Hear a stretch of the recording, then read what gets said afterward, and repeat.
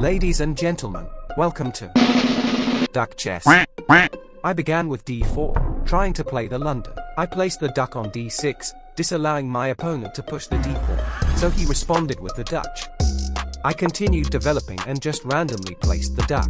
He then proceeded to hang a pawn, so I took it. Now this is where it gets confusing. My opponent hung his queen but blocked my bishop using the duck. But he did hang another pawn and I blocked the queen from seeing my bishop. We traded bishops.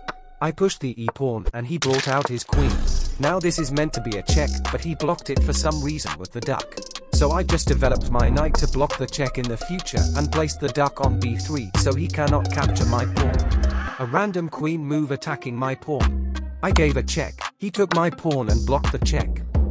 I attacked his queen and blocked the check myself. Danger levels. He counter-attacked my queen.